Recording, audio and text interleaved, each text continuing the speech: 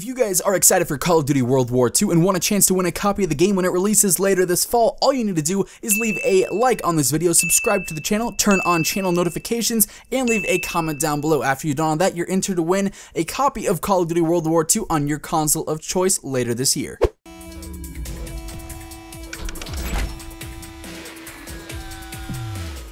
Yo, what's up guys? What is going on? Zach or Immortal here. Welcome back to the channel. Thank you guys so much for stopping by once again. As always, today guys, we are jumping back into the world of Call of Duty World War II to talk about, well, something that's probably going to be a pretty hot topic all year long, that being supply drops. And there's something crazy that we found out about them today. But for starters, today guys, the servers for Call of Duty World War II actually went live. What this means is that anyone with an early copy of the game is actually able to now hop online and play online multiplayer matches, whether that be in zombies or in multiplayer. Leading up till now, there was only offline access, meaning you could play private matches against bots and zombies offline, but you couldn't play online. But since those servers are now up, people have hopped on, people are playing online matches, they're in the headquarters area of multiplayer, they're playing online zombies, all sorts of stuff is going down, and with this, we're getting a ton of new leaks and a ton of new information sent out to the public. And, you know, some of it's nice to have, it's cool to see what we can get hyped about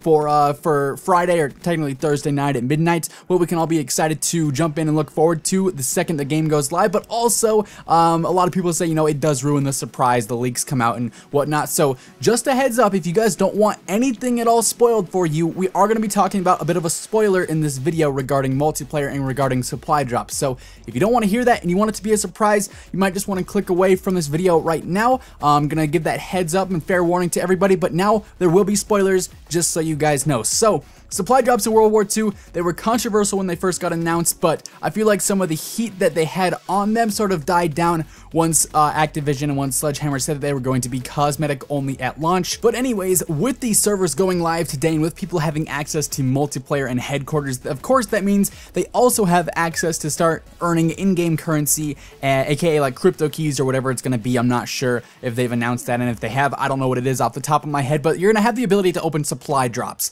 along with playing online and visiting headquarters and all that stuff. And so the way supply drops actually work is really interesting. Someone actually posted a video of it over on Reddit. Now of course I can't show that video or any images from said video in this video in specific for copyright reasons. I don't want to get hit with a strike or anything, but I do want to talk about what you can see in that video because it's on Reddit. It's open for anyone to see if they'd like to go and watch it. Just go and look up the World War II subreddit. But basically you open supply drops in the headquarters mode, or this was the way that was showcased in it. Maybe you can open supply drops from an actual menu too, but this honestly actually looks like a really cool and really fun way to open supply drops. You basically call in what I would consider a care package, but rather than a care package, it just drops down a supply drop. You open it up, you get your 3 items, it shows them off, but also, and this is the major thing that is just crazy to talk about, not only do you get your 3 drops from your supply drop, you also get 100 XP per supply drop, or at least per common supply drop. Maybe if rare supply drops or even legendary supply drops become a thing, you'll get more XP when you open it, but as of right now,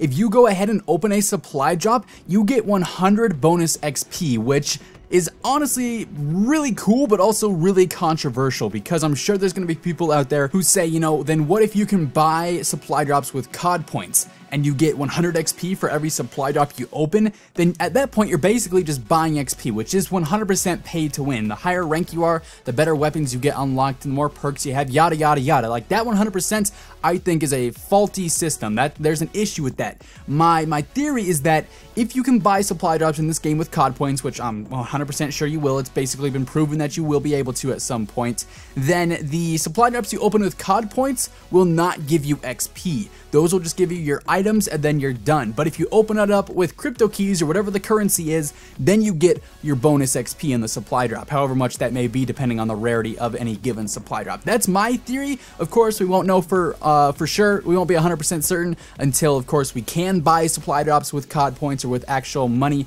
But it's an interesting thing to implement into supply drops. Bonus XP.